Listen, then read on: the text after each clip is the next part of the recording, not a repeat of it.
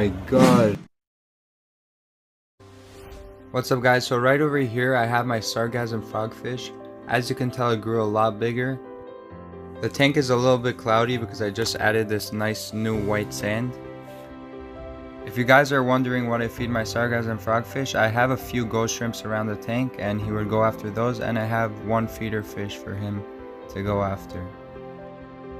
Most frogfish have this lure on their heads that actually attract fish, and then they go and eat them. So in the wild, the Sargasum frogfish actually hides in this type of seaweed called sargassum. In the wild, the frogfish would need the sargassum to survive from predators, but in the fish tank, he wouldn't need it. You can find the Sargasum frogfish on beaches in Florida. A lot of times they get beached with the seaweed, and you can go and save them. I'm going to show you guys how I feed my frogfish, and it's actually very cool. So make sure to keep watching and make sure to subscribe for more awesome content. Before I show you guys the frogfish eating, I actually have a new addition to the tank, and it's very cool, and I'm going to show you guys in just a bit. So right over here we have a lobster, and he's actually very small. Usually lobsters shouldn't be kept with anything other than its food. I'm going to make sure to keep an eye on the Sargasum frogfish. And for now, this lobster is still very small, so he won't be able to hurt the frogfish in any way. And also they're Florida lobsters, so they don't have claws. If you guys want to name my lobster and frogfish, make sure to comment down below what you want to name them, and I'll see which comment fits them the most. So for my lobster, I usually feed him anything meaty, like a head of a fish, a small piece so he could finish that, and if he doesn't finish it, I would take it out of the tank so it wouldn't bring up my nitrates. And now we're gonna get to me feeding my Sargasum frogfish. I hope you all enjoy. Make sure to leave a like and enjoy the video. It's right there, that little food guy. He's probably gonna end up living here, no? No, it's gonna be That's the frogfish. I fed him shit.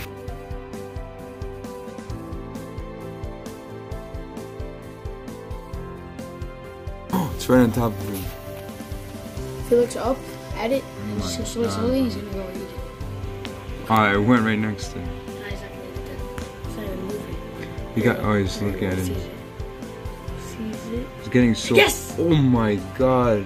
Told you. Oh my god. Oh my god, on camera, that's crazy. That's crazy. Yo, we have to move this small fish out soon. What the? That fish is bigger than every other fish in the fish. Oh, I see the shrimp. He's huge. That was bigger than every other fish. Oh my god, this guy's crazy.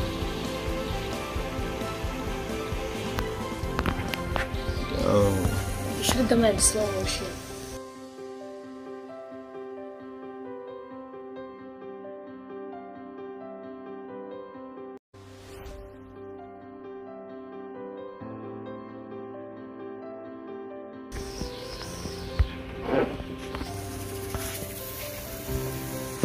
It's gonna get so big so fast. Look at that. Look at his stomach. His stomach's bigger than him. Here, do it from the side. You see it better. Zoom in on it.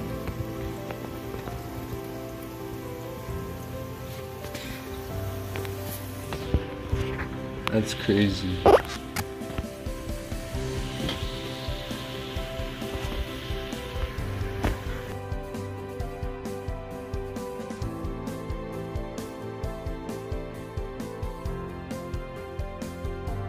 I got these two blennies from my local beach, and they're actually very cool and friendly.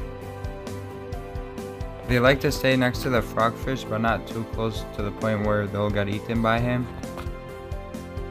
And also, if you guys have any questions or any ideas or anything to add, make sure to comment down below and I'll help you guys out. So a little bit more about my lobster. My lobster is actually nocturnal, which means he only comes out at night. He's now in the back of the tank under the rocks. and at night you would see him crawl out of its home, and it's actually pretty cool because he searches around for food, and that's when I feed him. So here's a little bit more information about my Sargasum frogfish. You should get your frogfish used to eating frozen foods like frozen shrimps and frozen mysis shrimps. So whenever you don't have a livestock of, let's say, regular shrimps or any damsels or any fish in general for him to eat, you could feed him frozen shrimp. You could get him used to eating frozen food by feeding him every once in a while frozen, and then he would eventually start getting used to it and he will actually start eating it. We got this guy to eat frozen shrimps pretty fast, and I'll show you a video of that pretty soon, so keep watching. Something pretty cool about the Sargasum frogfish specifically, it has an extra pair of legs in the front, which no other type of frogfish has, and that's actually amazing. The frogfish can hold his balance a lot easier, and he can move a lot faster than regular frogfish as well. For my frogfish, he loves eating saltwater ghost shrimp, but unfortunately they don't have that much nutrition. So you would have to feed him like fish every once in a while, like damsels, feeder fish, anything really. Most people feed them live damsels, and it's actually a great idea, but if you don't want to use too much money, you can feed them feeder fish. A good idea is to feed your ghost shrimps like 30 minutes before you feed your frogfish, so that when you feed him to your frogfish, it'll be much more beneficial to him. When feeding your frogfish, you should make sure you're feeding him a fish that's not too big and not too small. If the fish you're feeding him is way too big, it could actually end up killing your frogfish, and no one wants that to happen. So make sure you feed him the right size for your frogfish.